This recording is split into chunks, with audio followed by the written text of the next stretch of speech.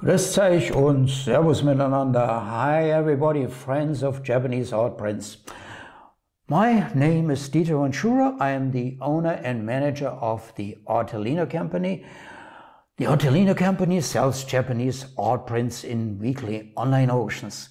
And the subject of today's video is especially this design. The title is Cry of the Fox, made by Yoshitoshi, and it's from the most famous series by this artist.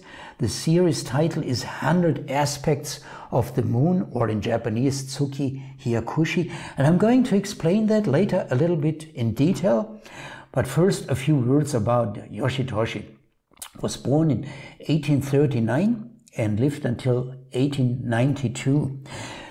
He lived during this transition of Japan from the medieval Edo period to the modernization of Japan under the Meiji period. The Meiji period started in 1868, and of course such fast transitions are always accompanied by unrest and in that case even by some kind of civil wars and economic hardships. Yoshitoshi, he was a student, by the way, of Kuniyoshi Utagawa, the great printmaker of the Edo period, and Yoshitoshi had to go nearly through all his life through very economic hardships, and he really had tough times.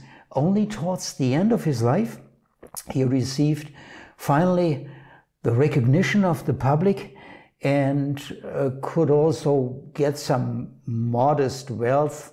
Towards the late years of his life, he was employed by a newspaper, and that gave him a stable income. Yoshitoshi also suffered from mental illness and from depression, especially towards the end of his life. This series, collectors know it well, it's really famous. 100 Aspects of the Moon, or in Japanese, Ukiyo-e. Yoshitoshi created this series during the last 7 years of his life, so that took 7 years, and the series consists of 100 single prints. So every month a new design came to the market, published by the publisher Akiyama Buemon, and there are reports that it was in great demand by the public. There were long queues when a new design came out, and it was sold out in a flash. You can read that, by the way, in a book written by Stevenson, which is written only about this series. It's great. Unfortunately, I can't show it to you. I don't have it with me. That book shows one plate and one good description for each of these 100 designs. Why 100 Aspects of the Moon?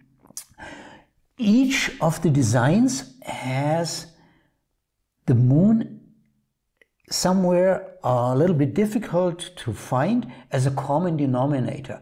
But it's not actually about the moon. Most of the subjects are about the history of Japan, about old legends, but also common subjects, all a little bit retrograde, a little bit backward looking. Yoshitoshi was not a figure that jumped on the new era. He was rather conservative, backward looking. Well, I already mentioned it. The series was published during the last 7 years of Yoshitoshi's life, from 1885 until 1892. And they were first published as single prints. Okay, I have to mention that because these single prints are referred to by collectors today as the first edition. And they are by far much more in demand than a later edition, which was published by the same publisher, Akiyama Buemon, but as an album. As an album, you could imagine that as a kind of a book, and that album was posthumously published from the original blocks made, okay, fine. But it's rather different because it was published as an album. The margins are trimmed and you recognize it from the backing of the paper. Today you can hardly buy one of these original albums anymore. Why? They're all bought up by dealers, and then the dealers tear them apart and sell them as single prints because it makes more money compared to selling the complete album. But that's another topic, but I just want to mention it. Prices for these album prints or original first edition single prints, they vary sharply. By the way, the original first edition is by far more expensive because the woodblocks, they are the same, but the first copies that you pull from a wooden block, the impression is better. When you pull, let's say, after 5,000 copies, well, then the wood blocks are worn off and the impression is not that good. And therefore, collectors are willing to pay higher prices, sometimes considerably higher prices, for these early editions. And by the way, the prices also vary largely on the kind of designs. Some designs are not so much in demand and some very high. For the first edition, several $1,000s. This is, by the way, Cry of the Foxes, the title. This is one of the rarer designs and it's a first edition. And I'm going to explain you now, okay, how you can recognize and how you can interpret these Japanese characters here a little bit. Well, this here, that is the signature and the seal of the artist Yoshitoshi. There with the pink cartouche, that's the title of the series, Tsuki Hyakushi in Japanese, and that's the title of this design, Cry of the Fox in Japanese.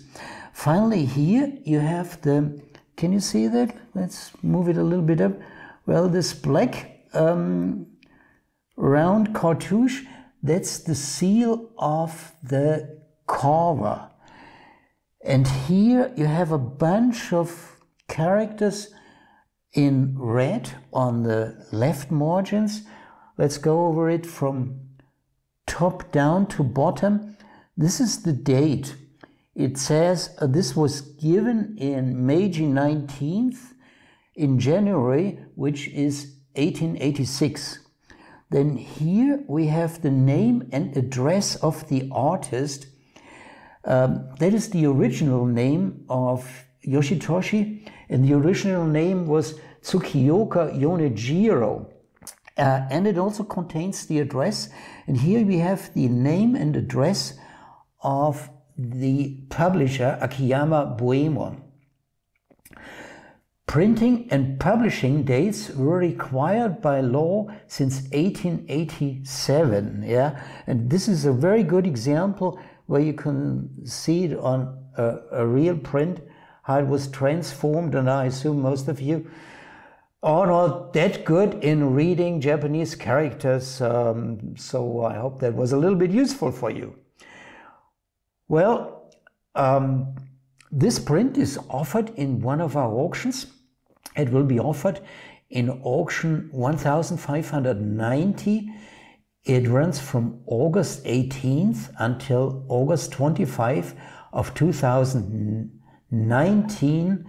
And the reserve is $1,200. That's very competitive. And yeah, I mentioned it already. There's a good book by Stevenson where you can find the whole series with all the information. Very good, and a full page image, really recommendable if you're a serious collector of Yoshitoshi and Meiji prints. Well, I think I did not forget anything of importance for today. Thanks for watching, and I hope to see you in our auction 1590, August 18th, 2019, on a Sunday at 8 p.m. Middle European time will be the start. Thank you, goodbye, and have a nice time.